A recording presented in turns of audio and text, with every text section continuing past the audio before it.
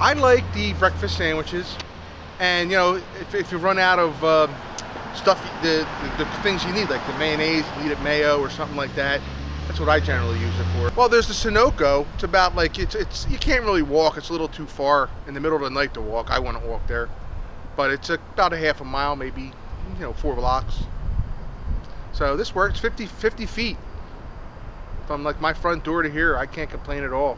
One thing has gotten hung up on me, yes. When I first came in here, I ordered, I went for a breakfast sandwich, and the breakfast sandwich didn't come out. So they didn't keep my money. It doesn't keep your money. Oh, really? No, it does.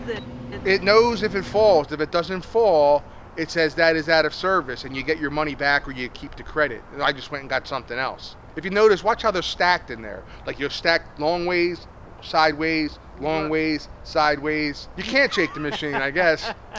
So, but you should don't lose your money. I mean, I've never lost my money. A lot of junk food, though. It's like quick. You use it for quick. It's like, you know, you don't do your shopping here, obviously. And you know what? It's not that expensive either. It's fairly, just like the other stores. It might be a quarter more than another store, which is very interesting. Like if I went to like a Wawa or a Sunoco, it's a quarter more.